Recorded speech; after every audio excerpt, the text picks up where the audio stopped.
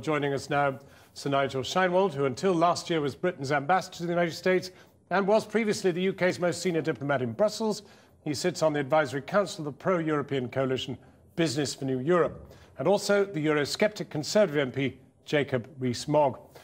Sir Nigel, this is an extraordinary moment because Mr. Cameron's actually in Washington to discuss the new EU-US treaty on trade.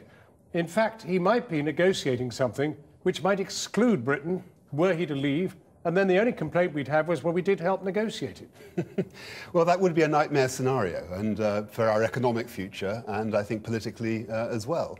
To give David Cameron credit, this EU-US free trade agreement, which he's advocated, would be a very good thing for Britain and for Europe and for the United States, and I think he's right to give prominence to that. But the reality is, if we left the European Union, we would be negotiating trade deals by ourselves. We wouldn't be part of a powerful 500 million economic bloc able to stand up to India, China, United States and the rest. And that's one of the strongest reasons for questioning whether there is a viable economic future for the UK outside the EU. The United States already done free trade deals with Singapore and South Korea.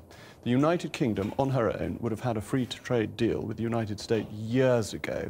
We're held back by a semi-protectionist European Union in negotiating free trade across the world. We've held up our free trade deals with other free-trading, outward-looking nations. I think our position regarding free trade would be better with a subsidiary membership or no membership of the European Union. Why do you think that the United States is so keen to do a deal with this protectionist racket that is Europe? Well, it's a big market that people are doing deals with the European Union, but very, very slowly. The United Kingdom would have a free trade deal with the United States by now if we hadn't handed over negotiations on such things to Europe. We would be better off in trade. Jacob Rees Mogg, Sir Nigel Sheinwald, thank you both very much indeed.